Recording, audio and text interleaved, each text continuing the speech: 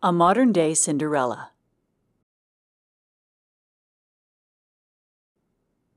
A candidate must not be soiled, virginal as the freshly fallen snow, so that with his first thrust all will know that the issue is his, not another's.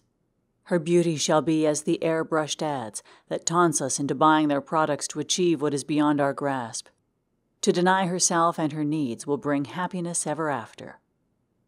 Once upon a time there was a prince. Dumbo was his name. He searched for his Snow White of porcelain beauty.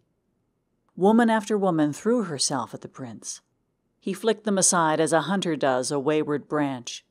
Alas, he found his true Cinderella, not sweeping cinders, but nurturing young minds. Marry her quickly, she must not know. Marry her to maintain respectability, she is of noble bloodline, said the queen, grasping at straws. But, mother, I love another who is not free, he whined. Spare this kingdom the shame, form the alliance. He rushed to his true love's side, presenting her with a token of his love. Then he scurried off to marry his princess-to-be. The princess truly loved her Prince Dumbo, and despite his large ears, gave him 2 heirs. She lived for him and his happiness. Was not this her royal duty? Whatever happened to happily ever after?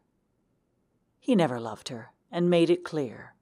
I will hunt and keep myself busy. Appearances are everything to mother. Behave yourselves, said the queen. I will not have a scandal. Put on your makeup and take your places. Your audience is waiting. The princess ate and purged the loneliness. Let me die and leave this spotlight I cannot escape.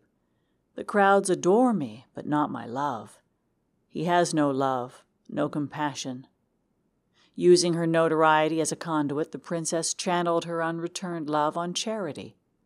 Follow me if you dare, across the hidden minefields, to the orphans of the aftermath of war, to the other side of the tracks, to the children, especially the children.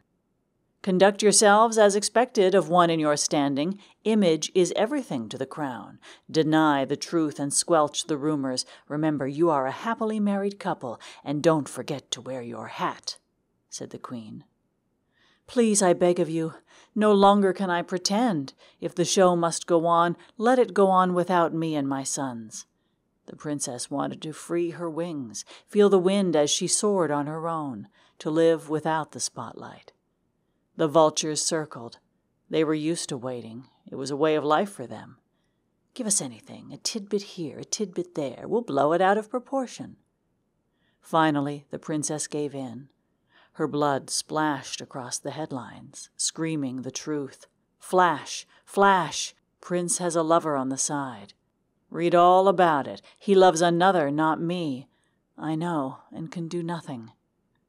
The queen rolled up the red carpet. Tiptoeing, the press and biographers gained access through the back door. Tongues wagged incessantly as puppy dogs' tails. Quick to the press, because mine is the truth, mine is the best. Chide the salivating vultures, the predators return to pick over the bones. Off with their tongues, shouted the queen. They tell nothing but lies. The vultures ignored protocol and the denouncements of the queen. And what of the princess? She cleared every hurdle and moved forward with Prince Dumbo, temporarily forgetting the happily ever after ending. Peace of mind and a rested soul were more important. No longer did she seek relief with her finger. Take care and beware of princely knights, roaming and sowing their seeds.